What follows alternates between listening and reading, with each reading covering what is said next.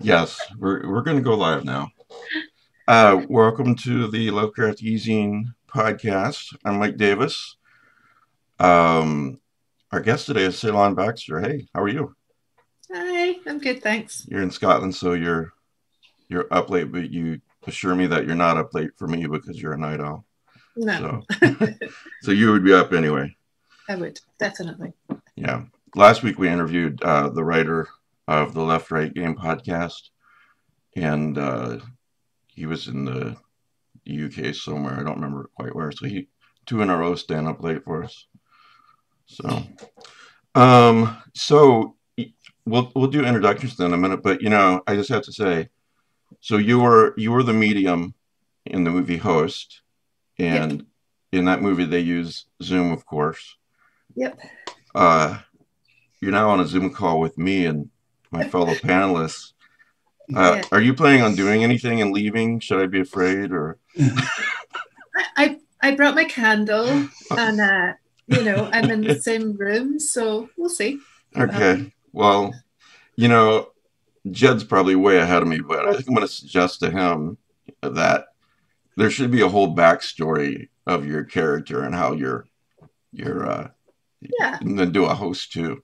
I think I could live with that. Yeah, Yeah, absolutely. yeah. So anyway, welcome to the Lovecraft Easing podcast. Whether you're watching live or watching later or listening later on iTunes or whatever. Um, why don't we do introductions? Mike Davis again and Matt Carpenter. Why don't you introduce Hello, yourself and talk about the prize?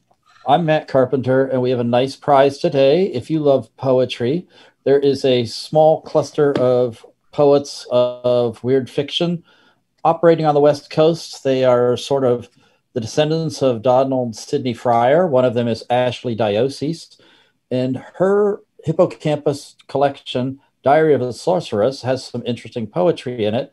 You could win it by sending an email to ezineprizes@gmail.com and put diary in the subject heading. We'll choose a winner in a few weeks. Could be you. Could it be me? No, No, no, probably not. no, just screw up, Mike. Don't bother. Bridget. Hello, I'm Bridget. I write music and create horror art stuffs and things. And Matt was shaming me for just sitting in front of the blinds. So I do have some bookshelves. my little art area. It's a nice living room. I think that's the first time we saw your bookshelves. Yeah. Yeah, well, I just moved everything down here. You should be ashamed.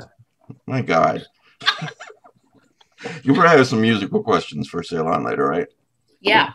Okay. Rick. Rick Lay, writer who just got a COVID vaccination. Oh, good. Good. The first shot or the second? First. Danielle got her first shot, Matt, the other day. Danielle's my wife, Seylan. And on Friday, she was sick as hell. I mean, really bad. Almost took her to the ER. And then on Saturday, she started improving. And today, she's improving more. Just, I had the same thing to the shingles vaccine. Some people get a reaction. Yeah. Feel like crap for a day. Yeah. It's sort of like a badge of honor that you can tell people about until you're about 92. Aren't you 92? I got sick from. Did I tell you I got sick from my shingles vaccine? You want to hear about it? No, I don't. Oh. Not even a little bit. Oh. So most, if not all, of my fellow panelists are creators of some sort. So, go to lovecrafteasing.com, click on podcast in the top left. You'll not only see who's coming up in the next few months, but if you scroll down even further, you'll see our panelist list. Not everybody's on every week, but if you click their names are hyperlinked. If you click their name, it'll take you to their. For example, if you click on Rick's name, it'll take you to his Amazon page and his books, and so forth. So, and before we start, big thanks to my Patreons for letting me do this instead of working in a factory or something. I appreciate it. So yeah, Seylan, your website, just you describe yourself as a Scottish folk cellist, actress, and folk singer, right? Yeah, okay. I've not updated it for a while, but yes. Is it wrong now? Should we change it? No, I haven't done that. Well, it's been a while since I've done any singing. I used to tour as part of a band, part of a duo, but yeah, the performing's kind of taken a back seat recently. Yeah. But music's pretty much your background your whole life, right? No, Really? actually.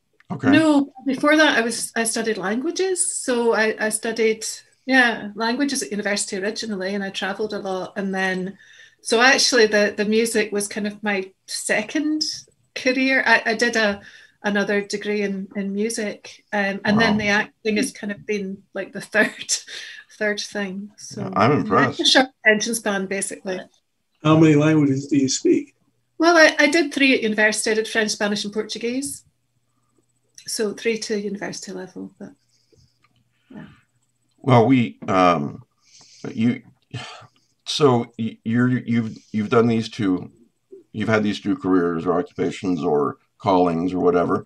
And then I read that in 2014, you responded to a Facebook post. You'd never acted before. Is that right? Yeah. So, yeah. And then you ended up in Macbeth. So tell us about that. That's really cool. No. Yeah, I just moved here where I'm living now. And, it was the winter and, there's not so much music work going. There's no sort of festivals and things like that. And I met somebody that I knew from here, and she said she was working as an extra in Outlander, which I'm sure you've all heard of. And I thought, I could do that. I don't dye my hair, So I just went on Facebook and I just looked up her extras agency, and then from there I kind of followed some links, and I just randomly found this.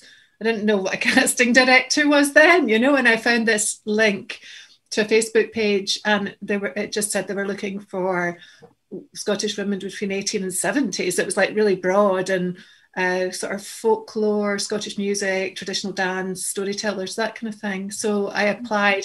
If I'd known it was an acting job, I would never have applied, because I thought actors were really kind of outgoing people who like being the centre of attention. I wouldn't have ever considered doing it. And actually I went for the first audition and I still didn't know what the job was. I still thought it was a featured extra, like background singer or something like that. So it was only in the second edition that was actually with the director that I found out that it was to be one of the witches in Macbeth. But then I was kind of like, it was too late to back out. But yeah, and I would never have considered doing it, but I absolutely loved it. And my very first day on set actually was the big scene. So it was the Macbeth with Michael Fassbender and Marion Cotillard. And my very first day on set was the big scene where Macbeth meets the witches, and I had to, sort of stand like that far away from Fassbender and sort of deliver the lines. And it was kind of weird. But you answer a Facebook post and suddenly you're chatting with Michael Fassbender. So yeah. It was like 2 weeks later. It was very strange. I was going to ask, what was your motivation for jumping into acting? But it sounds like it just reached out and grabbed you, basically. Literally did. I literally would not have considered doing it. I wouldn't have. I mean, I'd done a little bit of kind of, theatre in Spanish when I was at university, like 30 years ago. But yeah, no, I would never have considered it. But actually, I found I get performance anxiety quite badly when I'm on cello. But with acting, with screen acting, it's very different because you're just focused on the other actor. You don't look at the camera's not there, and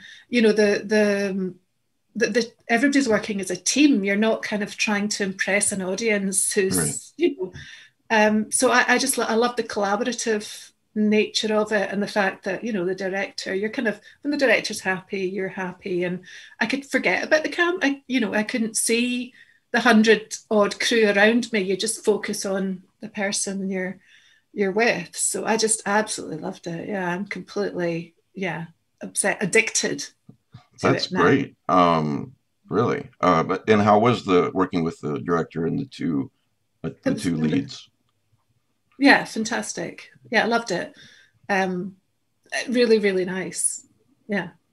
I mean, people then, I was so green, and I was trying to find out everything and talk to everybody, but I remember somebody saying to me that it kind of goes top down. Like if the director's nice and collaborative and, you know, friendly and wants to work as part of a team, then it tends to be a really good atmosphere on set, and that's been my experience so far, definitely. That makes sense, you know, and like attracts like so many times when it comes to people. Exactly. So the director maybe works with people he's worked with before, and the head of department then picks their team, and so I actually haven't had any bad experiences yet. I've been lucky. I know some people have, but who's Lou Ridgely, Matt? Sorry? Do you know, does somebody here know a Lou Ridgely? Oh, that was someone just appeared on the YouTube chat and said hello to you, Seylan. Lou Ridgely. Is it Steve? Is it Stephen? I bet it's actually, is it Stephen maybe? I don't know. Anyway, go back if it is. So anyway, now I figured it was somebody you knew. So you fell in love with acting. What'd you do next? I just want to get a little bit of background, and then, you know, we can talk about Host and Doctor Who. Sure. Yeah. So I mean, after Macbeth, you know, after it was kind of all over, sort of, you know, like a month or 5 weeks later, I remember kind of writing to the casting director who'd cast me, saying, "What do I do next?" You know, I was completely green. Well, he says, "Yeah, it's Steve." So there you go. Yeah, it is Steve. Hi, Steve. That's great. Not met, but yeah, he's written to me.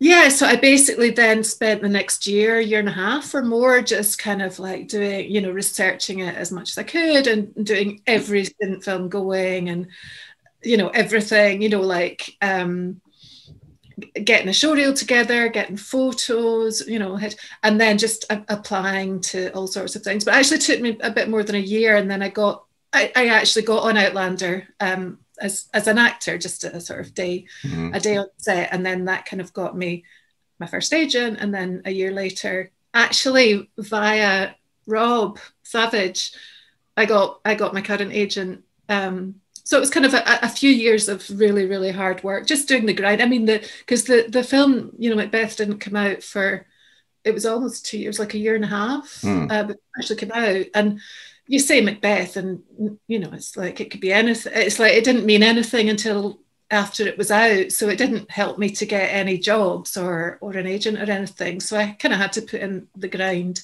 Yeah, and I still am putting in the grind. But yeah. Did Jed, the director of Host, do you know him, or how did you get involved with Host then? Yeah, Rob. Yeah, I worked with Rob, the director, and Douglas Cox, the producer, on a short film 3 years ago, maybe, down in London. No, 4. It must be 4 years ago now.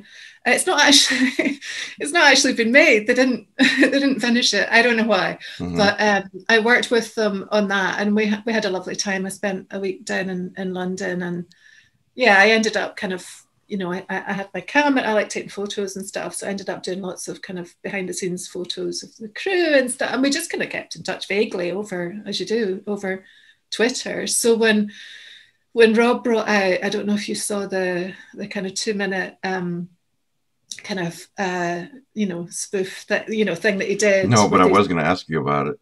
Yeah. It was called the Zoom Where It Happened.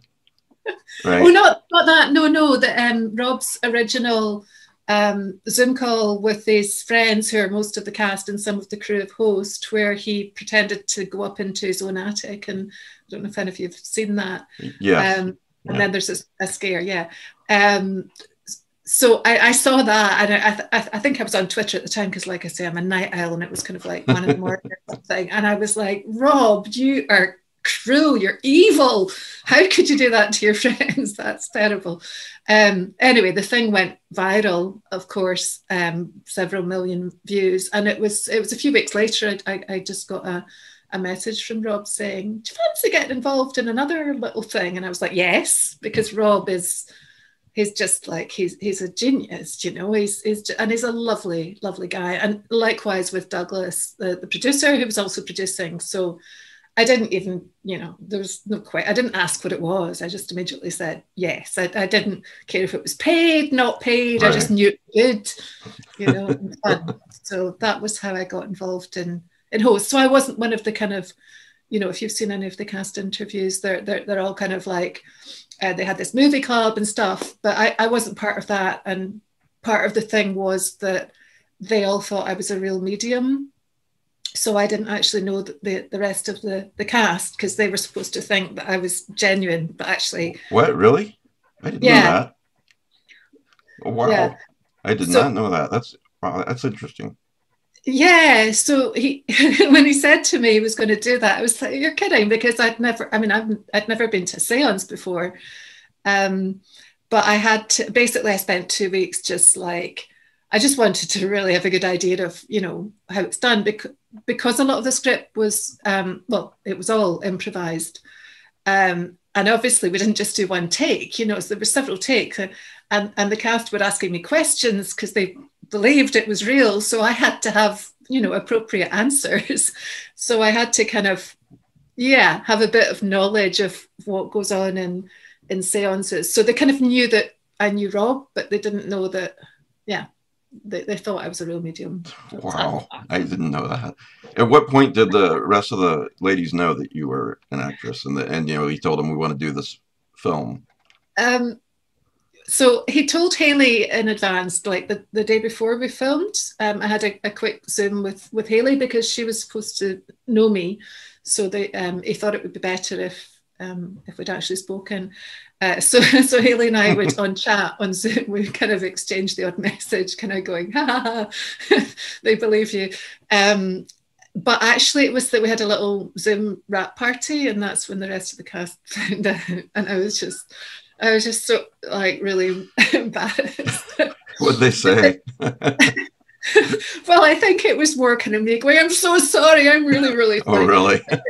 Yeah, because we actually did, I actually kind of closed the seance for them a few times. Right. Because they were worried that actually it was a real seance, because I was a real medium, and although we were filming, it was true.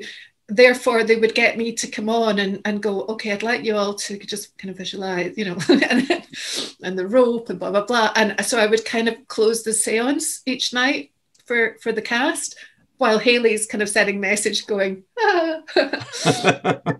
And I was feeling really guilty, but at the same time I was thinking, well, does it matter if I'm a real medium or not? Does it matter? Because it's what you believe and stuff. So they're suffering for their art, right? You could look at it that way. I just blamed Rob because it was all his fault, because I wouldn't have lied to them. I didn't lie to them, I just didn't tell them the truth. Exactly. Yeah. You guys have some questions? I don't want to hog all the questions while we're on host. Nothing? Okay. What about the Zoom where it happened? Tell me about that, because I just learned about that today. Have you seen it? No, I haven't. It's a parody of Host, right? Yeah, so it's lovely chap called Jeff Whitmire, who's a kind of he's a musician, and he enjoyed Host. So he did a parody from Hamilton, the room where it happened, I think, and made it into the Zoom where it happened, and then he shared it and kind of said, did anybody want to get involved? So we got some of the kind of Host fans to get involved, and I did as well. So yeah, I just but it's all his thing. I just said a few lines because in the song he's got quite a lot of Seylan says, so I said more line. And then we did a little video, and I got the opportunity to kind of be on the other side. So instead of pretending that I didn't know they were going to take shots whenever I said astral plane, because they didn't know that I knew, and I had to keep saying it, I got to go and take shots myself and stuff like that. Oh, good. That's good. Yeah, I'm gonna have to watch that. I found out about it too late today to watch that. That's how you know you're a success, and when you're a huge success, they're already making parodies of it. Yeah.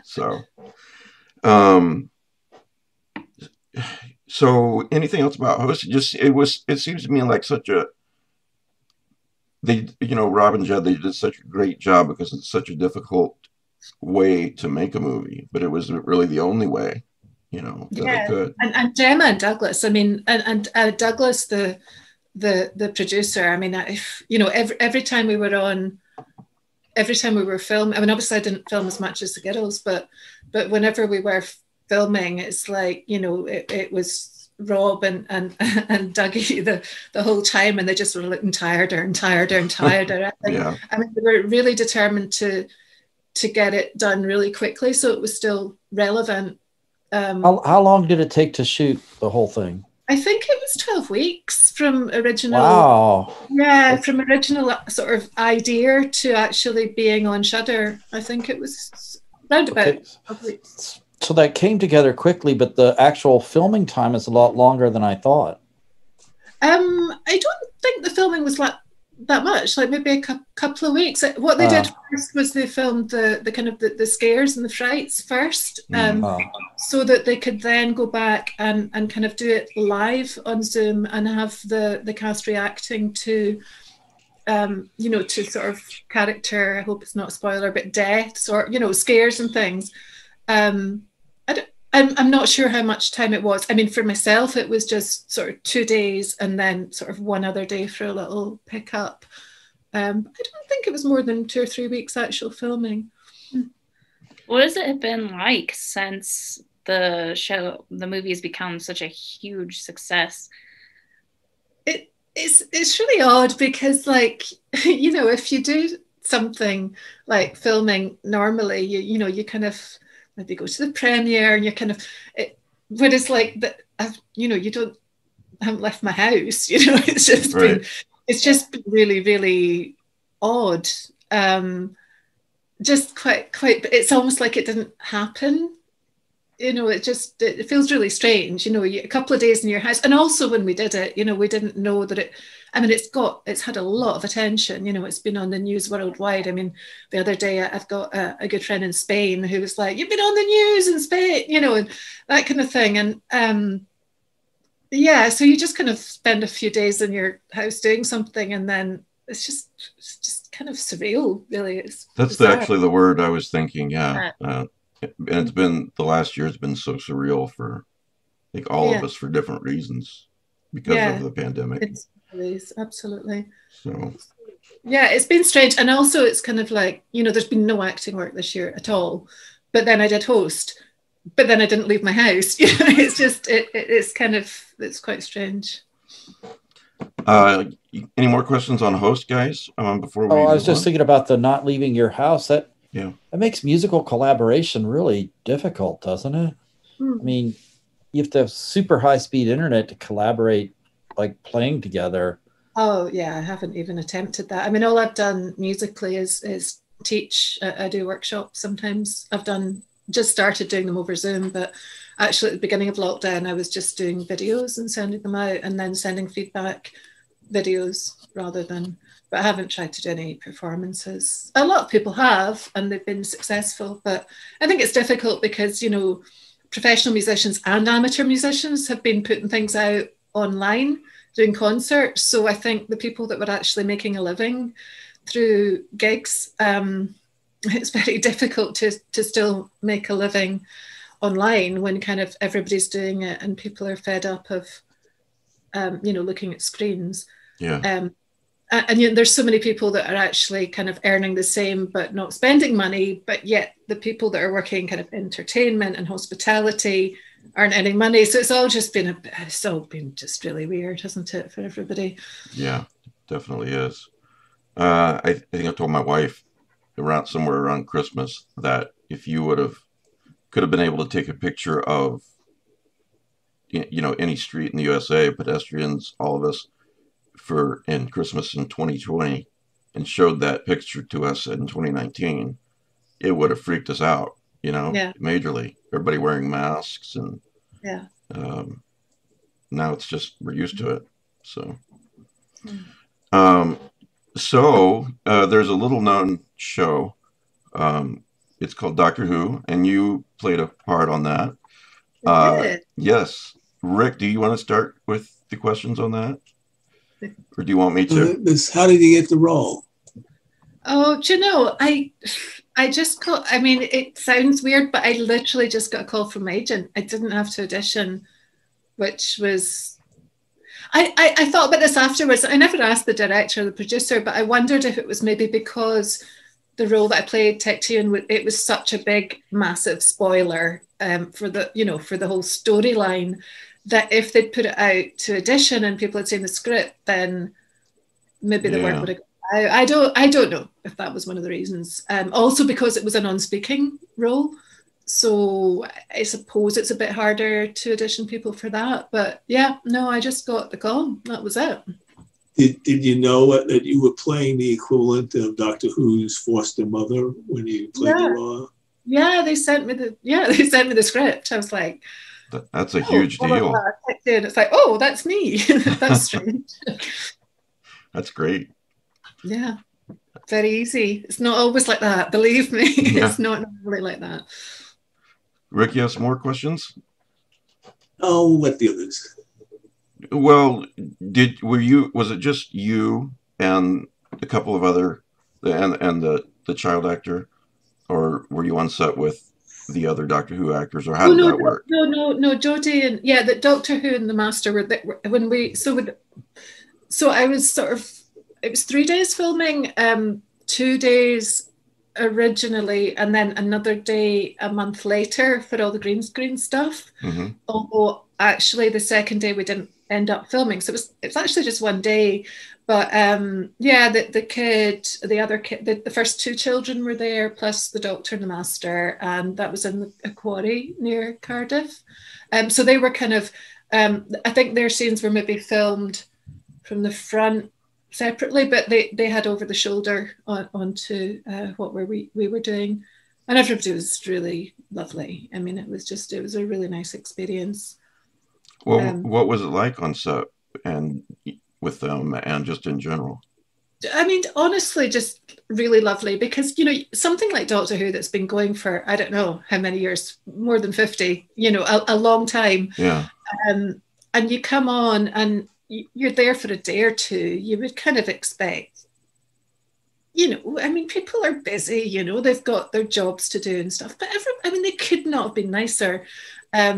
The producer was delightful. Jodie walked up and saw me in the makeup trailer and walked up, and not only did she kind of say hello and everything and make me feel welcome, she'd memorized my name, and it's not even an easy name, you know, and walked up and went, "Oh, you're Seylan, lovely to meet you." And I was kind of like, that is above and beyond. That is just so, so nice. Yeah. And then the director, lunch the first day before I'd been on set yet, walked up, "Oh, Seylan, thanks so much for coming." You're like, really? I mean, come on, I do this for nothing. You're paying me to be here. This is ridiculous. And we chatted, and he was just lovely. And then it turns out that we went to the same primary school together, so that was really nice. Really? And he's Scottish, and we went to the same primary school. And just, I mean, literally everybody I met, the drivers, and everybody was just utterly. I think I'm really most impressed by people like that are very talented, successful, or both, that at the same time can manage to be really, really nice people and empathic people. Exactly. So I mean, I think I'm sure there are some actors, and I have met 1 or 2 that are, you know, I've kind of upped themselves a bit. They think they're really important, but I think the majority are just, they tend to be nice people. I mean, you've got to have a bit of empathy and understanding of other people, really, to be a good actor, because you've got to be able to portray different kind of, you know, feelings and emotions. So you've kind of got to understand how people feel. And I suppose some people, I would say the majority are nice. But I mean, Jodie in particular was it was the kind of learning the name thing. I was like, really? That's I mean, I know your touching, name, but I've seen it in the press. Yeah. You know? You didn't need to do that. That was really lovely. But everybody, not just her, everybody was just lovely. Yeah, but that's very sweet, and that's what you remember most about her, you know. Yeah. So that's really impressive.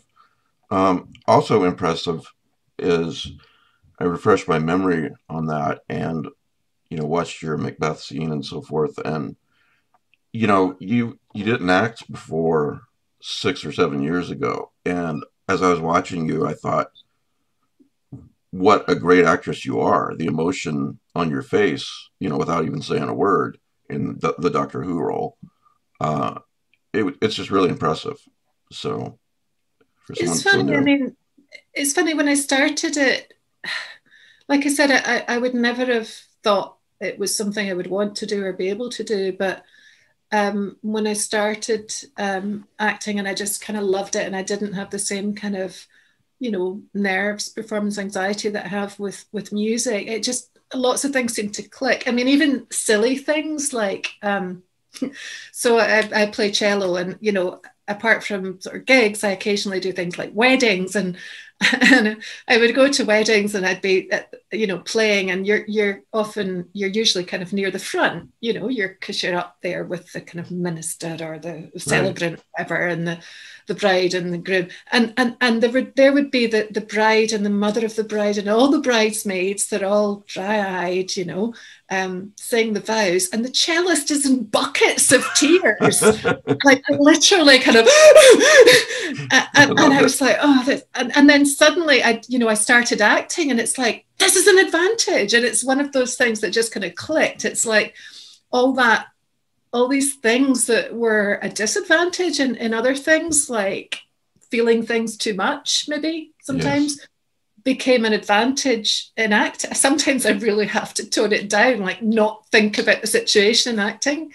But yeah, it did kind of click for me in a really nice way. The only problem is that it's unfortunately not something you can do all the time. You have to actually wait for other people to give you a job, whereas with music, you kind of organize your own gigs, so that's difficult. Now, were you a Doctor Who fan before getting the role, or have you always enjoyed the show? Tell me about that. No, I wasn't. I mean, I now know what it means to be a Doctor Who fan because, I did my research. I loved Doctor Who when I was a kid, and it meant a lot to me to be on the show, and it really did. I mean, I got to go inside the TARDIS. It's like, wow. I mean, I did the whole kind of hiding behind the couch when I was a kid thing, scared of the Daleks. But no, I wasn't a fan. In fact, I didn't have a TV for many, many years. I traveled and stuff, and I didn't have a TV, so I missed decades of it, actually. Who was the Doctor when you were a kid? Tom Baker, I think. He's the one I remember. But there must have been more than one, so I can't. I don't know. Yeah, that's what I came in about. Yeah, I'm sure. That would be like the sort of late 70s, 80s. So right, they know better than I do. Yeah, that's it. He came in the 70s. I remember reading several decades ago that when Star Trek: The Next Generation was about to begin, someone asked Patrick Stewart. He wasn't a sir at the time, of course, but they asked him, how does it feel to be a part of history, of something so iconic? And he said that was the moment when it clicked with him, what he was doing, and what he was playing and what he had to give to the role. And it meant so much to so many people.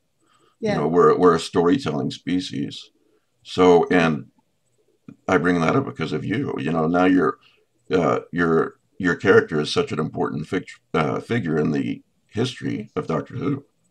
So yeah, it is really weird because on the one hand, I was kind of thinking, well, so I don't speak, and traditionally in acting, if you don't have a speaking role, you're an extra. But then she's really important for the story, and it was a bit weird. I kind of almost didn't know how to sort of feel it. Yeah. I mean, I was totally blown away.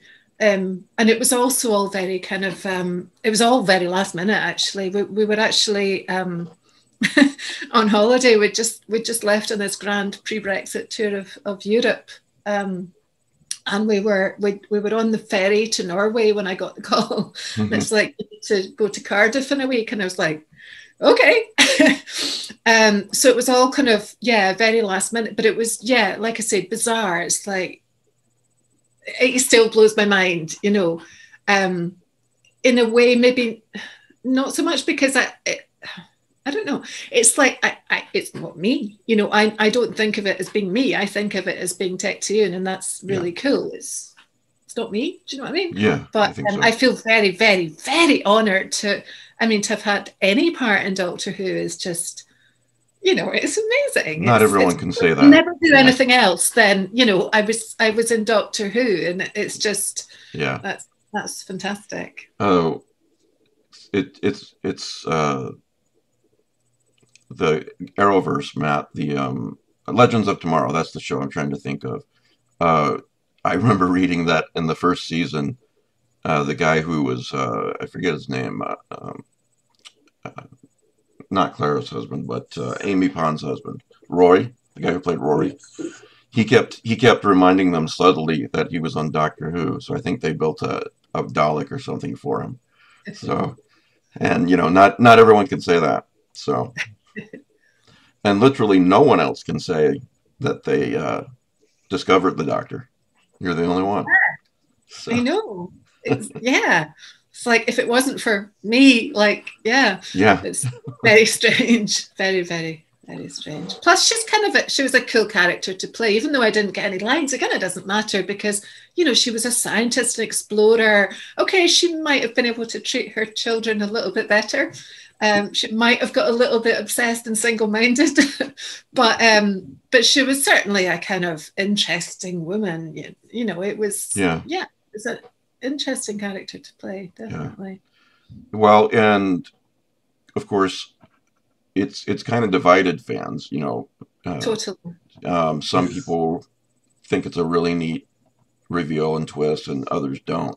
I asked the ultimate Doctor Who fan, Rick Lay, what he thought of it, and I think he said that you were fine with it, Rick. I'm fine with it. Yeah. There have been a lot of contradictions. You know, there was even an American TV movie with Paul McGann as the Doctor, which said his mother was an Earth woman. There was a plot line that went nowhere. We Probably can always shouldn't do go it. anywhere. River said the Doctor lies, rule number 1. So, but yeah, I mean, you haven't gotten any hate mail or anything like that. You said Chris Chibnall. Am I saying his last name correctly? I mean, I've read a lot of I mean, obviously, I kind of looked it up a lot. I've been on Reddit and all the sort of forums and things, and I've seen a lot of people have been really unhappy about it. And it's something I can't comment on because I'm not a fan, you know, and I don't like it, but I'm not a fan. But I understand. I mean, I learned enough to understand completely why people feel that way. But there were also a lot of people that liked it because they thought it respected the canon and so on. But I have had some, you know, letters and so on, and they've been lovely. They've been really nice. There's been, I mean, hopefully anybody that doesn't like the storyline doesn't blame me for it. But there's been some really nice feedback as well. Yeah, well, it's a show that's meant so much for so many people. They grew up with it, you know, and then it comes back in 2005. They're very happy about that. And, you know, it's easy to dismiss that, but, you know, let's, you know, the kid that grew up in the 60s and 70s or whenever in the 80s and had a tough life, and one of his or her escapes was watching Doctor Who, that's very important. Yeah, know? I mean, even somebody like me who didn't follow it, since I was a kid, I didn't follow it through. I missed a lot, but it's still massive. You know, it's still it was really, you know, it really affected you when you were a kid. It was the only thing that was kind of really kind of impactful in that way. So I totally respect anybody that feels strongly about it. Yeah, and also, I mean, as soon as I kind of arrived on set, they were all everybody on the cast and crew were talking about the Hooniverse and and everything, and like what a thing it is, like how welcoming it is actually, and how people are really lovely and about it a lot. Well, yeah, I forget who it was that said that you can. The only invalid criticism is I wouldn't have done it that way, and criticism is valid, if they grew up with Doctor Who, and that's not the way what they prefer. That's fine, but I think it's an interesting it opens up a whole new universe of possibilities. I'll say that. So. Plus, it could always, it could always have been a lie, and who knows? Yeah, exactly. I hope not. For my sake, I like it. Rick or anyone, do you guys have any more questions while we're on Doctor Who? Well, what's next? Yeah. Are there any projects you're working on that you can talk about?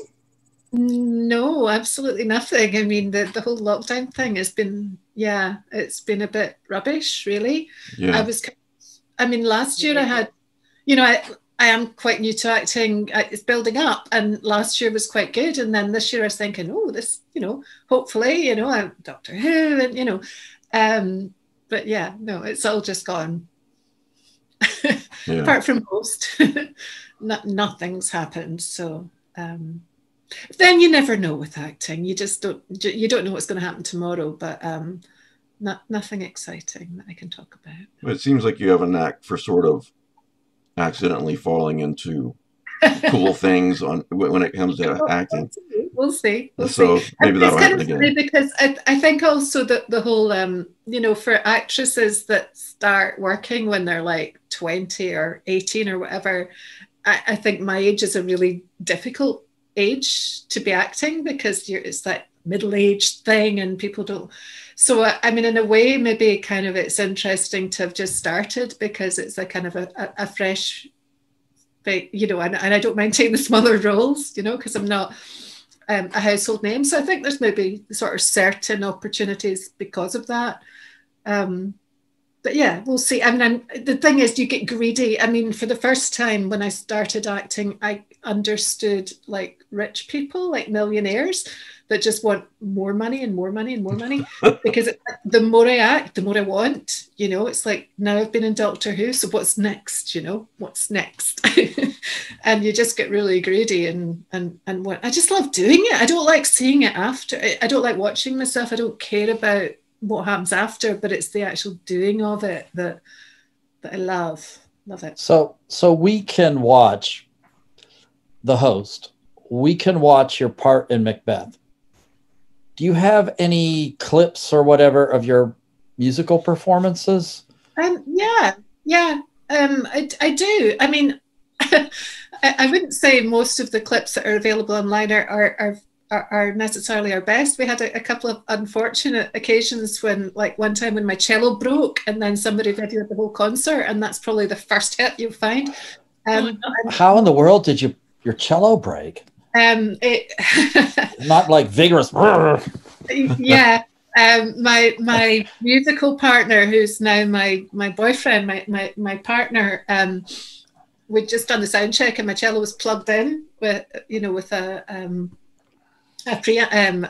pickup, and he tripped over it, and the cello just went like that, and it ended up with the action was about there, so I was kind of trying to play it like this. Oh my gosh. Scared that it would actually fall apart any second. And the whole thing was videoed, and I think it's a top hit. But anyway, the duo is called Tatty Jam, if you want to look us up. Jewel Coat? I'm sorry, Jewel Coat? Or the name, no, Tatty, Tattie, and then Jam. So Tatty being the Scottish word for potatoes, because my partner's name is really Pringle, and like potato Pringles crisp. And then my name is Baxter, and I don't know if you know Baxter's Jam. Yeah, it's a bit corny, but I like it. Thank you. Hey, you did a short film called Best Man. I did. Yeah, and it won an award, I believe. And I haven't had a chance to watch it yet, or find where to watch it. But can you tell us about that? Yeah, that was way back, sort of early roads. I'd done Macbeth, but it wasn't out yet, and I was looking for showreel material. So I'd done some student films, but I was kind of looking for something, a good scene. And so I did a search of like people's favorite acting scenes, and somebody, this is a bit of a spoiler, but I saw the comment that what's it called? Love Actually. Yeah, and the scene where Emma That's the right film, isn't it? I've got a terrible memory. think But so. Emma Thompson's The Christmas Present, and she's kind of like tearful but doesn't want to admit it. And I thought, that's good. I'll just take that situation. That'll be a good 30-second clip, and I'll just expand it a wee bit. And then I thought, I may as well make it into a short film while I'm at it. So I made it into a kind of 10-minute short film, really just for a showreel scene. But okay, this is completely unrelated. I was just listening to The Birkin Tree. That is lovely. What a beautiful performance. Thank you. Very catchy too. Yeah, well, what we do is kind of, or what we did, it's kind of, yeah, funky folk, I suppose. And really, I mean, about half the material's traditional Scottish and half of it's written by him. He's one of these annoyingly clever people that, he's also a writer, by the way, which I know some of you guys are. He's one of these annoying people that composes songs and tunes, and he's an author as well, and he's kind of good at everything. Looking through your filmography, I saw you were also in Assassin's Creed. The movie. No, was I? No. I know you. No, that's no. But the director of Macbeth directed that as well. But no, I wasn't involved in that. You've done a couple of audiobooks, though, I believe, right? I've done some audiobooks, and actually, I think, I just kind of got involved in that relatively recently, and the first one I did was because my partner's an author, and he does science fiction and different things, but it was an author friend of his, Gary Gibson, and actually it's kind of a ghost story. Actually, it's called Ghost Frequencies. A novella was the first one I did. Ghost Frequencies. Ghost Frequencies, yeah, by Gary Gibson. And then I did another one. I think the Crossroads Press, David Wilson. So I did one through them. Craig Spector and John Skipp, Deadlines. Oh yeah, John. Yeah. So horror. I mean, it's funny because I actually don't like horror. Am I allowed to say that one? I get terrified by horror. I get really queasy at kind of blood and violence and stuff. But I kind of seem to have ended up with it. So I've done that horror, and then I did another short part of an anthology on horror as well. And then am I allowed to do a plug for another narrator, because it was him that kind of told me to get in touch with you. But Joshua Saxon. He's narrated a lot of horror stuff, mostly via Crossroads Press as well, and I'm just completely addicted to his narration. So I've actually listened to quite a lot of horror via him. So I kind of have more of an appreciation of it now than I did before, I would say. But I definitely enjoy narrating it. It's a lot of fun. Yeah, I was about to ask. It sounds like you enjoy doing the audiobooks. So I do. It's you get to do the acting, and you get to kind of play all the different roles, which is really nice. You don't get typecast. You get to play everybody. So it's really fun. I had to put a kind of temporary stop to it, because basically this computer just is dying on me. So I've got a new one arriving next week. So it's one of those things that's harder than it looks. You think, oh well, just read it into a microphone, but there's so much more to it than that. Absolutely. And it takes so much longer than you think, especially if you're doing your own editing as well. And I mean, fortunately, because of the music background, I had a lot of understanding of the software to edit. But a lot of people think, you like you say, you're just reading a book, but no, it's a lot more complicated than that. I mean, fortunately, I found the actual sort of reading aspect of it, I enjoy it. It feels quite natural. It's just a bit like the acting, but all the other things like organizing it and editing it and so on. There's a lot. It takes a lot of time. I would imagine so.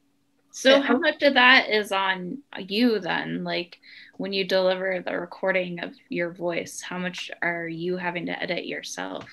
100%. Really? That's so interesting. Yeah. It's a good thing that you like to do editing. So. Or you don't. I mean, I really enjoyed editing the short film you were talking about, Best Man. I basically learned how to use Adobe Premiere Pro because long story, but the material, the filming was in such a state that I couldn't really get anybody else to edit it for me the way it had been filmed, not by me. So I thought it'd be better just to learn how to use the editing software. So I edited it myself and really enjoyed doing that. But the audiobook recording, I don't mind the editing too much, but I would much rather have somebody else do it. I much prefer the reading side of it, but you know, it's just having the kind of, and I know any professional narrator will say you have to farm out the editing to somebody else, but it's okay if you've kind of got savings and you can kind of take a punt on that with a royalty share book. But if you don't have that, then you just got to kind of bite the bullet and do the editing yourself. Yeah. So I think I do it fine, but I don't love it. No, I don't love it. I don't love listening to my own voice. I maybe would enjoy editing somebody else. Well, I appreciate you being on the show today and being here and talking with us. I don't know if you've thought of it this way, but you know, I admire. It's like my wife. I admire so much what she's done. She used to be an attorney, and she wanted to be a teacher. So she was an attorney for a number of years, and now she's a high school English teacher. And I just think that takes a lot of courage to, you know, follow a new calling in midlife, like you have done and like she's done. So I have to say though, I mean, I don't have kids, so I think it's a lot easier if you don't have responsibilities like that. Yeah, I kind of admire people that can do that and have family responsibilities too. So I've kind of avoided certain responsibilities so that I have that freedom. And also you have to kind of not mind being poor, you know, to take a punt on something new. And I don't mind. Money's not important to me. I would much rather do something I enjoy doing than have money in the bank. I see two mini-series or series listed in your filmography. One's called The Victim and one called Nothing to Declare. Yeah, so the Nothing to Declare one, that's actually, it's kind of an interesting new concept. It's basically kind of performed audiobooks. Bookstreams, Books Office, I'm not sure what their kind of official title is, but they kind of, they get a cast of actors to perform an audiobook. So they have a narrator and then they have a cast. So I've done two with those people. That was over lockdown.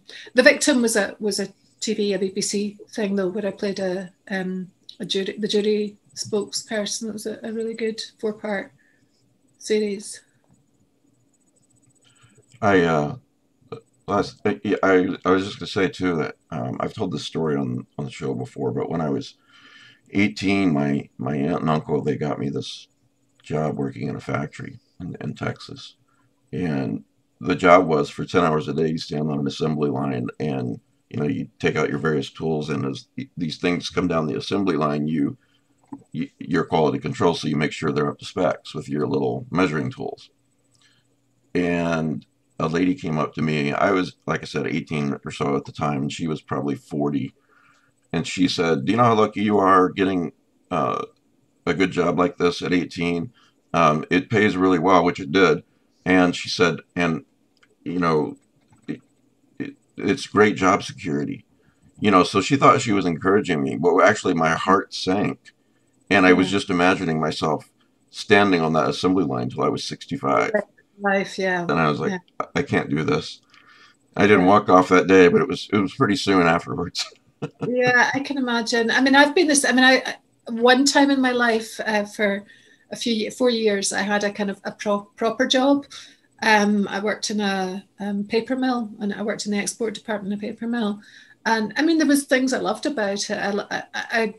I was basically in sales. I was in sales, and I traveled a lot latterly, and that was really nice. It was really nice meeting people and, you know, talking to people and using my languages and seeing different places. But yeah, just the idea of just always doing that. But I think it depends on your priorities. You know, your priorities might be to have the latest whatever and the nicest house or Yeah, no, and no, I'm not judging anyone who does do that and is able to do that, but ability is so wasn't for me. important. Yeah. So I yeah. particularly empathize with people in the US and other countries. I mean, at the moment, still, fortunately, let's see how long it lasts. But at the moment, we still have, the NHS, we have healthcare and education and so on that's free. So, it's still tough if you don't earn much. But at least there's certain things that we get regardless of our income. So I recognize that it's easier for some people than others.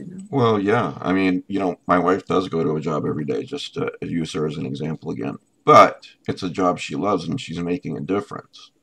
Yeah. So, and if it wasn't for her, my son and I wouldn't have health care, So yeah, unfortunately, yeah, it's a sore subject with me. It is that way in the United States, and I don't feel it should be. I'm jealous of you guys. So. Well, we're losing it. So, I mean. Oh, are you? Oh, my gosh. Don't start me on politics. Okay, I won't. Anyway, you can't top our politics. Sorry. Ours are worse. Oh, don't. Yeah, no, that's been mental recently. It's just crazy. It still is. It's 2021 now. We're going to hope for the best for this year. So. Yes. Yeah. So anyway, thank you so much for talking with us, and yeah. I wish all the best to you. You're a very talented lady. So, thank you very much. Thanks for being here. Nice talking to you. Thank you. So nice to meet you. Yes. You too. Take Bye. care. Have a good night, Seylan. You too. Bye. Bye. Well, she was great. You gotta listen to that song. I put it on the eZine page, the Birkin Tree. I will. First of all, the song is really pleasant, but she plays the cello and she sings, and she's incredible. Oh my Lord. I will. Yeah. I'm sure you will too, Bridget. Yes, I'm excited. I'm copying the link that Matt put in the chat. Well, I've got a bit of news. Okay. As you guys know, since you're here, we're recording this on January 31st, 2021. Tomorrow's February 1st. And tomorrow, Lovecraft eZine is officially 10 years old. Oh. Dun, dun, dun. Yeah. Happy birthday to us. Yeah, Neat. exactly. Okay, Mike, I'm just saying that, like in Middle Earth, when a hobbit has a birthday, they give out presents Yeah. to all of their closest friends. Yeah. Well, you So are. I just think, the eZine just, I'm just putting it out there. Well, you run movie nights, so think of yourself as you can handle that part of it. So, I'll leave that to you. You can give everybody presents. It needs to come from the top, or the emotional impact's not nearly the same. It's like, what an empty gesture. Matt gave me something. Shit. Actually, it's more like, oh, I'll take it. Yeah, Hector says, doesn't Matt give out the prizes? Exactly. No, Matt doesn't give out the prizes. Matt is getting rid of stuff to make his wife happy. That's what's really going on. See, he's not denying it. She likes me. Maybe. I'm not. I don't know. Maybe. So. Our 30th anniversary is in a few months. Oh wow! Happy anniversary. That's cool. Yeah. So, all right. So, what are you guys watching and reading? I'll tell you what I've seen and what I'm reading. First of all, Kelly Young recommended a movie called The Empty Man to me, and I really liked it. If you're looking for solid answers and so forth, you won't. But I thought it was really, really good. I think you can rent it on Amazon, which is what I did. And I guess I'll throw out the standard: don't watch the trailer or read about it or anything. Well, it sounds to me like it might be something for movie night. Yeah, I think so. It's definitely weird fiction. I think there's a bit of Philip K. Dick in there too. So it was a very interesting movie, and thanks to Kelly Young for recommending it. It starts off with what I thought was a little bit cliche, but then they make it their own. If you blow on an empty bottle and make a tone, in a bridge or something like that, then the empty man will come to you. The first night you, I think, see him, the second night you hear him, or vice versa, and the third night he comes to you. It's a really good movie. So, yeah, check that out. Mike DeBronzo, if you're watching this, you are really, really wrong about Synchronic, man. It was terrible. No. It wasn't terrible, but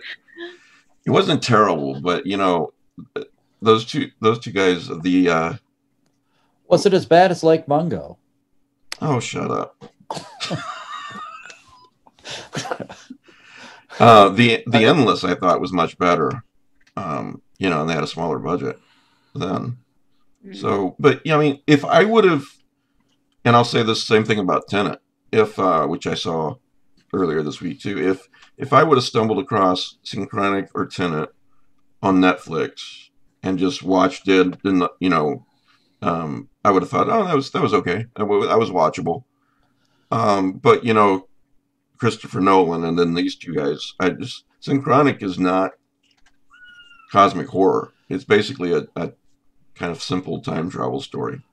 So, which is okay, but anyway, have you guys seen it yet? Synchronic? No, but we were going to watch it on movie night until someone ruined it. Yeah, watch The Empty Man instead. You'll think. I mean, we've watched worse, so why not? Yeah. The point. I guess I can't comment. I mean, at Oh, least man. we'll be Oh. wrapping up the storyline. Well, sort of. Oh, sorry. I'm just now looking at the side chat. Danielle wants to get rid of things like you're doing, Matt. So She wants to get rid of me? She wants to get rid of all my books. Jeez, Danielle, I'm sorry. Whatever I said, God. All our spouses want to get rid of all their books. That's true. That's true. So maybe That's probably true, but I'm married to a drummer, so I have collateral. Yeah. I was about to say you might be the exception, Bridget.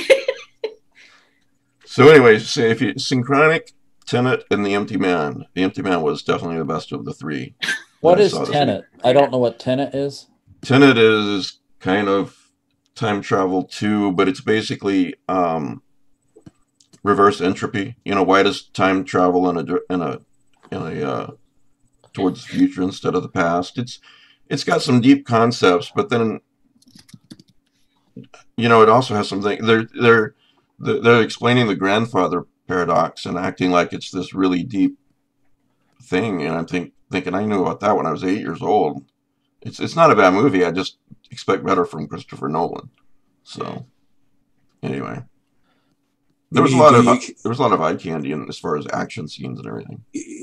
By grandfather paradox, you mean what if you killed your old grandfather? Yeah. It was Back to the Future, more or less. Yeah. So anyway, Matt, you guys watched a 30-minute, what was it, short film called Sound of the Deep that you said was very Lovecraftian? Last night for movie night, we had a YouTube special. We watched short movies available on YouTube. So most fans of this series know that we all like the movie AM 1200. We watched that again. Mm-hmm. It still holds up. It's still very I'm sorry, Matt. I forgot to say, the guy who did AM 1200, directed it, is the director of The Empty Man. Oh, cool. Yeah. Okay. Yeah, buried the lead there, but... Well, now we want to watch it. Then we watched Dear David, and then we watched Sound from the Deep. And Sound from the Deep is overtly Lovecraftian. It's like 30 minutes, free on YouTube, well worth the watch. Creepy, disturbing, interesting ending, very surprising. I liked it a lot. That's great. It's on YouTube, Bridget? And Sound from the Deep. Right. Okay. What did you think, Bridget? I thought it was interesting. Yeah, it reminded me at first a little bit like Sea Fever, but then not. It was interesting. I liked it. Kim Smelter says a lot like The Temple. So yeah, I could see that. Yeah, that's fair enough. That's a fair comparison. Yeah. You got glared at? Is Bryn Mark in the room with you?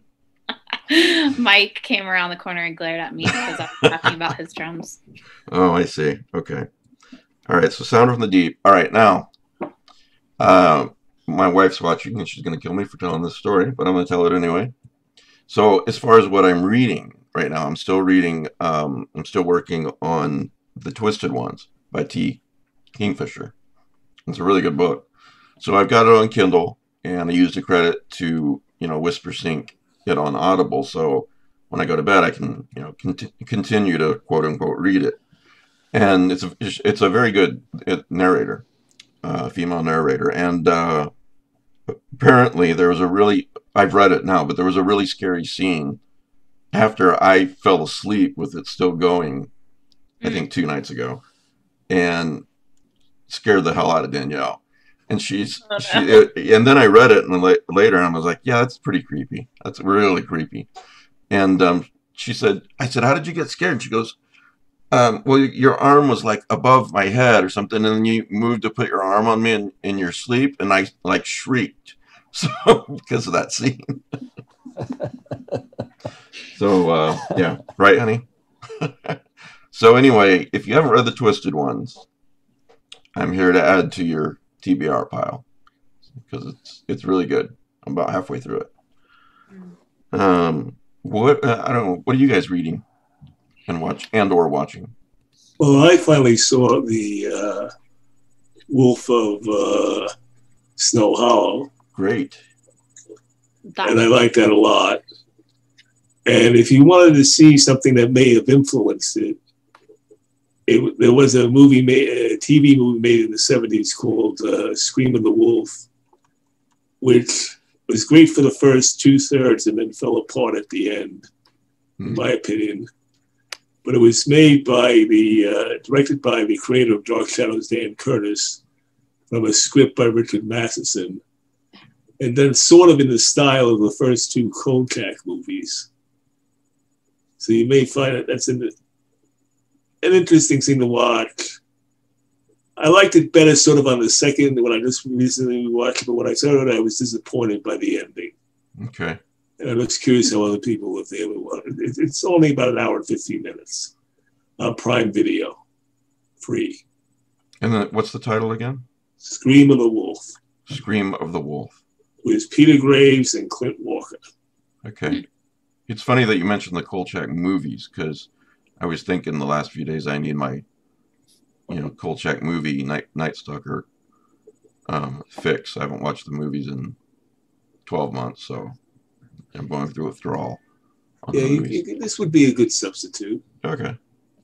Okay, this is for Mike DeBronzo. I started the Doom Patrol, and I'm slowly going through it. I'm like 5 episodes in now.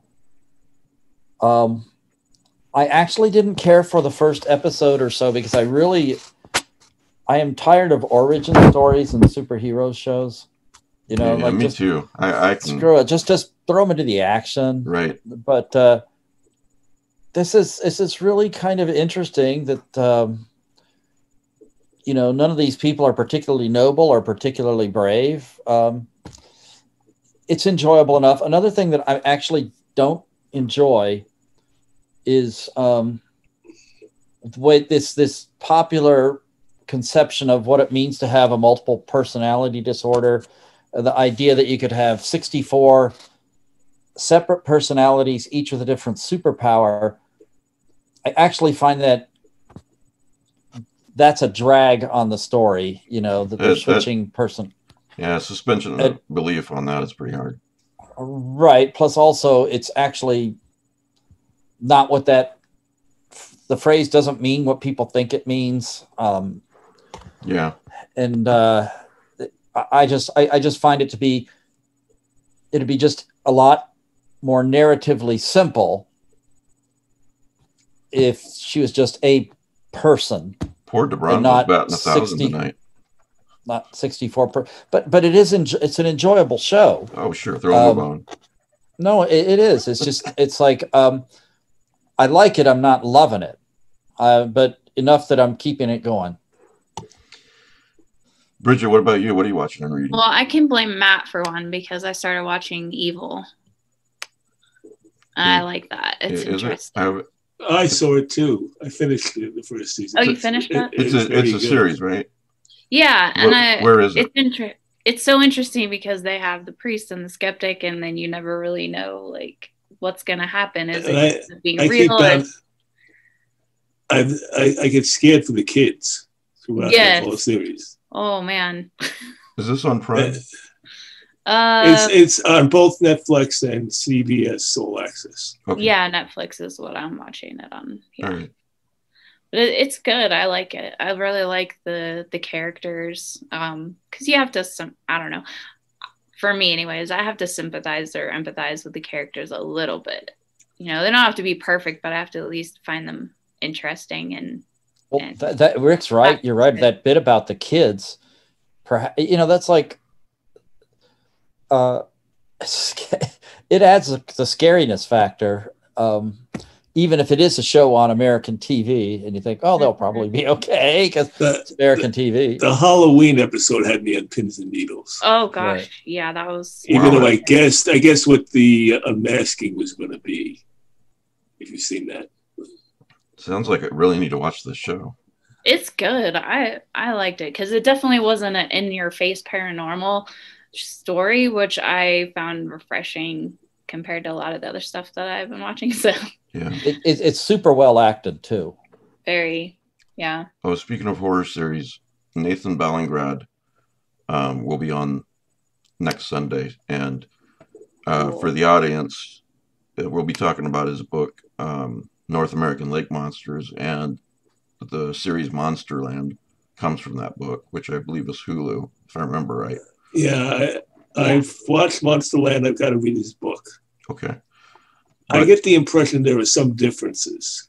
Oh, okay. Sure. I was wondering too, Rick, because it does seem like I'm missing something sometimes, and I'm not sure how much I'm supposed to be missing or not. So. Yeah, I was also there were episodes of I like Monsterland, but there were some episodes where I would end with, what did I just see? Like the second one was The Shadow. Yes, I liked the first one. Wait, what? Shadow? I like Shadow people stuff. Yeah, there's the second episode, the Shadow Person episode. Oh, okay. Right. We gotta go. And how it ends is just. It's got an ambiguous ending. I'll put it that way. Yes. Even better. Thank you, Rick. I'm glad I wasn't the only one. It's been great talking with you guys. I need to go watch Monsterland. I'm kidding. I mean, it's good. It's done really well. Totally. I've read interpretations of it, which kind of fill in the blanks for me, but I was going, what does happen there? Yeah. Okay. Good. I'll have to talk to you offline about it later. So I've got two series now to watch: Evil and Monsterland. Mm. Yeah, I'll do Monsterland first because I've read the book a while back, but I haven't seen the series yet, so I want to get it all in before next Sunday. One episode I would say was Lovecraftian. Okay. Oh, the other thing wait. What? Okay, one episode was Lovecraftian. Period. Stop. Yeah, I don't want to know It dealt with underwater horror. I'll put it that way. Okay. What do you mean? I don't want to know anymore. The one that deals with underwater horror. The one that deals with the oil spill.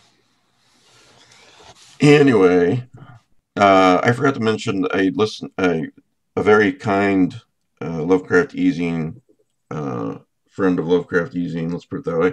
I had mentioned that I needed help selecting a new Kindle. Not that I have the money for a new one, but gotta do what you gotta do, right?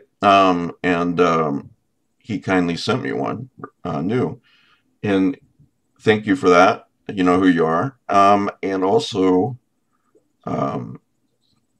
it made me remember the Stephen King short story You Are, if you remember that. Which came out kind of when Kindles were pretty new and a novelty. Yeah, it's a really good story. So Universal Reader is what it stood for. Oh, I didn't know that. Okay. So I wanted to mention that. Matt, did you tell us what you were watching and reading, or did I skip you again? Well, we mentioned what we were doing on Lovecraft eZine movie night. Next week is Synchronic. Because did you add me as a moderator yet? Yes, but I gotta say, there are some people who say they're not getting into the group, And I've not received any new requests for membership showing up on my feed at all. I'll check it out. And that one person you had mentioned, I wrote them an acceptance, it's like I accepted them in technically, and they said they never got a notification that still said their request was pending. I really don't understand what's going on. I'll see if I can solve the problem. It's fine. If you're interested in joining us on movie night, just go. If you're watching on YouTube or listening somewhere else, I've got the link in the show notes, and it says all Lovecraft eZine links, and leads you to a link tree. If you scroll down on the link tree page, one of the links is movie night, and it'll take you to cast, and you can ask to join the Lovecraft eZine movie night group. So Matt starts it at 9:30 Eastern time every Saturday night. Pretty much. Right now we are listening one episode at a time to the BBC series. I think we are going to be on episode 10 of The Case of Charles Dexter Ward next week. Yeah, so you do warm up stuff too. Yeah, before that I was playing videos and stuff, but some people have expressed an interest, so basically I'm playing these to myself, but it's great. At any rate, if there are movies that you want to watch, we've seen a lot of movies over the last several years, but if there's a movie that you think we ought to watch, just suggest it. We'll put it up for consideration. Eventually we get around to just about anything. There is a movie that just got reviewed. I gather it. I'm not sure if it's streaming or not. I hope it is, because this is such a great review. This is on Bloody Disgusting. It's a Sundance review. Movie called Coming Home in the Dark is the nihilistic morality thriller. And it just looks like a really, really good movie. And I can't find it anywhere. So maybe it's just at the film festival, but who knows. If anybody has information on that, let me know, because I want to watch this. And then there is, who's the guy who did Midsummer? I think it's the same. Midsommar, how do you say that? Ari Aster. Well, I don't know if this is him or not. There's a new movie called In the Earth. And this is off filmschoolrejects.com. This, I'm quoting, "This is not the flowery and bright folk horror of Midsommar or The Wicker Man. This is a dark, utilitarian folk horror constructed through recycled tarps and old netting. Sticks are used to create sigils, but ropes are made from tarps. Eye coverings are just pieces of paper, and headdresses are crafted from blue netting. It is the rituals of the old gods, meaning a modern world as natural resources blend with recycled man-made materials." Blah blah blah. Well, it sounds interesting. So, and it sounds Lovecraftian. So, who knows? I don't. Is that even on IMDb yet? I don't know. It doesn't sound like in the Earth from 2021. Actually, the descriptor here says, as the world searches for a cure to a disastrous virus, a scientist and park scout venture deep into the forest. Yep, that's the one. Okay. Yeah. So it's called In the Earth. And I did get to watch WandaVision, Rick. I've seen it through the 4th episode. What do you think? WandaVision's awesome. So, well, I liked it a lot. Yeah. It really, it built slowly to a 4th episode with so far the big payoff. Yeah. We'll have a bigger payoff down the line, but we can't really talk about it really at all, obviously, without spoilers. But yeah, I'm really enjoying it. Yeah, but I've never seen so many theories on the internet about who the hidden villains are, and I'm going, no, you're going too far. It's not going to be that guy. Pete told me, remember he said the other day that he was crying in the first 3 minutes of the 4th episode. Yeah. And I see what he was talking about now. Yeah. Yeah. So I was really happy to see Darcy Lewis. I think I can say that without spoiling anything. See what? Dr. Lewis. Darcy Lewis. Oh. Kevin Feige introduced that character at one of the promotions, so we knew he was going to be in there. Yeah. So anyway, they did a lot of. They brought it back very well, because he was sort of like. Yes. looked down upon as a character, but he fitted in very well with that whole episode. That's great. All right. Anything else, guys, that you want to mention? I started watching the 4th season of Sabrina. How is it? Bridget. Oh, I know. When I first started watching Sabrina, I was like, ugh, I can't do it. But I have to say, it grew on me. Your resistance got beaten down to a nub. This is like Stockholm syndrome. It does kind of grow on you, but I think I'm done. I'm like almost done with the first season, it's losing me. Well, the first season I actually didn't like very much, but there's some big payoffs in the second season, and the 3rd season was fun. And now that they're into Eldritch Terrors in the 4th season, it's entertaining. Oh, okay. Oh, I don't want to start it again. Oh, I gave up like after the 2nd episode, I think, originally, and I'm like, no. And then I went back to it, and I was like, oh, okay, it was getting a little better. And then, but do we hear about Archie and the gang? Is the main thing? No, but they do make references to Riverdale. Yeah, they do. Yeah. Mm-hmm. Yeah, so. And I kept wondering, I'm like, are they going to go over to Riverdale? Because I can't say without spoilers like why they mentioned Riverdale, but there was one of the serpents that showed up in one of the episodes from Riverdale. Yeah. Did you see the one with the weird? That's the next episode. Okay. All right. I don't want to talk about that. The end of the 2nd one leading up into that is cool though, so I'm excited for that episode. Yeah. Well, all of the Eldritch horrors have names that were either movies or books. Uninvited was a ghost story from the 40s with Ray Milland, and I forget what the first Eldritch horror was. I think Ray Milland was in that great movie Frogs. Yes. It's a brilliant piece of cinema. I don't know why anyone watches any other movie. Are you being serious? Well, it's better than Hell Came to Frogtown. Hard to tell with that sometimes. I think that's the first time I've ever heard Rick say Ray Milland's best horror movie was The Man with the X-Ray Eyes. That was pretty good. Not as good as Frogs. Well, this is a bit of a shorter At least you didn't say the two-headed, that two-headed transplant movie he made with Rosie Greer. His head got transplanted on Rosie Greer. Yeah, he had 2 heads. One was Rosie Greer's body, and head was Ray Milland on it. You saw that. The thing was 2 heads. I think that's what it was called. It didn't get the Oscar. No, it did not. The highlight here is Rick going, "Are you being serious?"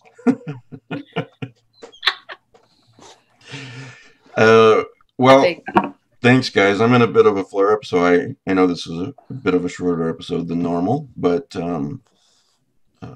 it's starting to get better. So some things some things aren't. Just remember, if you want to read some Eldritch poetry, Ashley Diocese is an up-and-coming star. Her book is Diary of a Sorceress. Email to ezineprizes@gmail.com and put diary in the subject heading. We will draw a winner in a few weeks.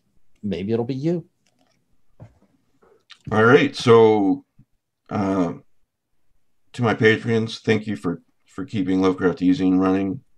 10 years tomorrow. I started the Patreon, I think roughly 2 years ago, something like that. And yeah, I really appreciate it, guys. Thank you. And if you're not a Patreon, you get extra podcasts and a lot of stuff. And it's just $5. Starts at $5 a month. So just Google Lovecraft eZine Patreon, or you can follow the link in the show notes where it says all Lovecraft eZine links. It's on there. So thanks for keeping me running, and thanks to you guys for being here, and to the audience. And if you're in the audience and you haven't watched Monsterland yet or read North American Lake Monsters, go ahead and do that, because we'll be talking with Nathan Belligrud next week. Nice guy, and a very talented guy too. So So anyway, thanks, and we will see you guys next week. All right.